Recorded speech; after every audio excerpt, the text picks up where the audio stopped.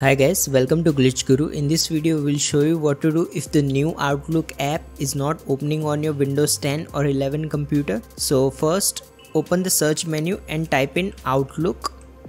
Now on the first result, right click on it and select App Settings. Now this will open the Outlook app settings. Now scroll down and click this Repair button. Now wait for the repair to complete and then click this reset button.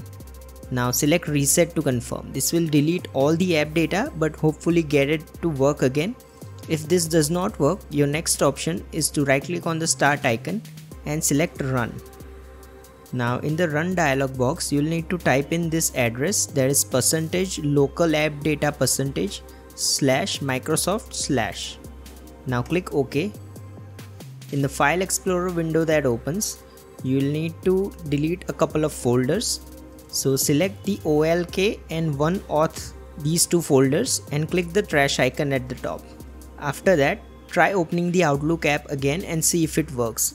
If you still experience problems, open the run dialog box one more time. Now this time type in appwiz.cpl. Now click enter.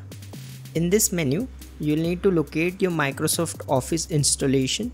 For me, it's this home and student version. For you, it may be Office 365 or anything else. Right click on it and select change.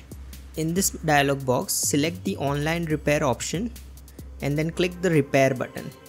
Now this will take several minutes and your PC needs an internet connection for this. This should update the Outlook app and fix any problematic files that may be causing the problem. If you have any questions about this, feel free to ask them in the comments below and don't forget to subscribe.